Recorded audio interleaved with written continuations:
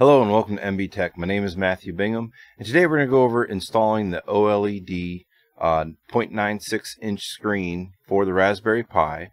It's a real easy setup. There's actually only like 4 wires that you need to connect, and from this we'll be able to display CPU, memory, IP address, as well as disk space. This setup assumes that you already have your Raspberry Pi pretty much set up, updated, and have the latest greatest patches on it. From there, really all that we need is the Raspberry Pi itself, a micro SD card with the OS on it, the latest version of Raspberry Pi Lite, and the I2C OLED 96 inch display itself. Once you have all those, and you should be ready to go for this part of the install. For the wiring of the Raspberry Pi, basically you're going to be connecting the display ground to the Raspberry Pi ground. This can be different on different Raspberry Pis. I normally use the Raspberry Pi 3 or the Raspberry Pi 4. Usually this is pin 6. From there, you're going to also have to connect your power or your VCC, which is pin 1, at least on the Raspberry Pi 3. And then you have your SCL and your SDA. That's going to be on pins 3 and on pins 5 on the Raspberry Pi 3. You can look this up on either one of the Raspberry Pi 3 or Raspberry Pi 4 just to verify to make sure you got that set up properly.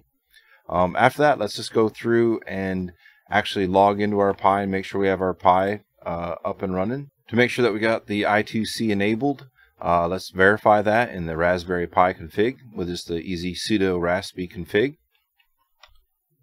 From there, we're going to go to our interface options, and from there to your I2C.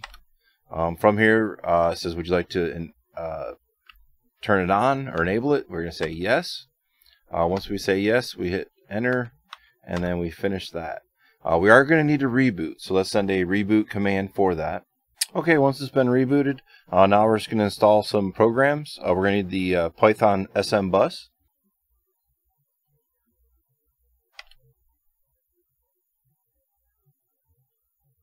We're also going to need the I2C tools. Looks like this has already been installed. Next, we're going to need the Python 3 pip.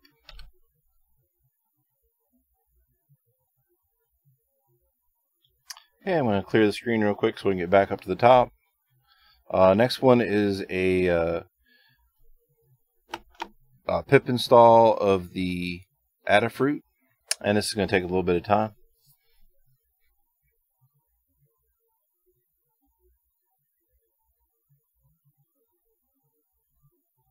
And then we're also going to do the pip3 install image. Okay, going to clear the screen again. Next, I'm going to be installing the libopenjp2-7. I've had issues installing sometimes, and this is one of the packages that pops up. That's why I'm adding it here. You may need this or not, but I think it's best just to have it, just in case.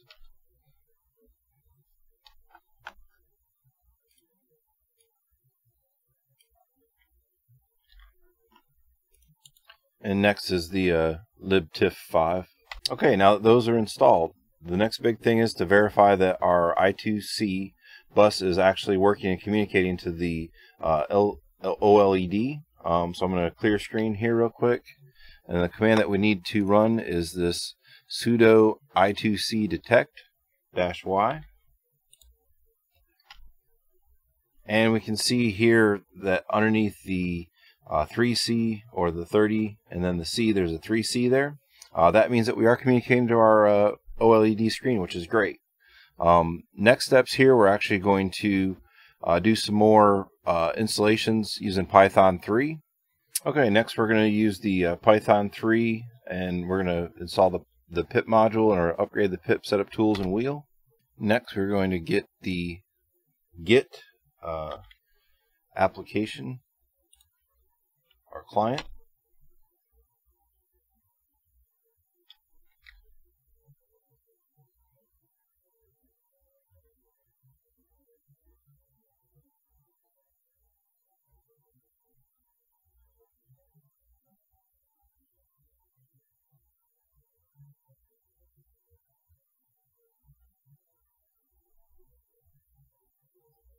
And I'm going to clear the screen again. And then here we're actually going to use Git.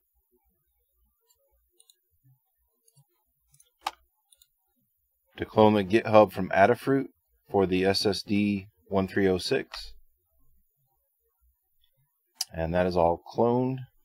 Now we're going to need to change directories into the Adafruit. Once we change directories into that Adafruit directory that we just pulled down from Git, we're going to run the Python 3 setup py install. Next, we're going to clear screen again. We're going to do a quick list. Change directory into examples. Do another quick list, and we see that there's a stats py. And once we're in the examples directory, we're just going to run a quick Python 3 stats. If your display is actually showing your IP address, CPU load, memory, and disk, then that part is working. So that's a great sign. What we're going to do from here is actually hit Control-C to cancel this, and then let's change back into our home directory. We're going to run the git command again, and we're going to clone. But this time we're going to clone from my Git site, or GitHub site.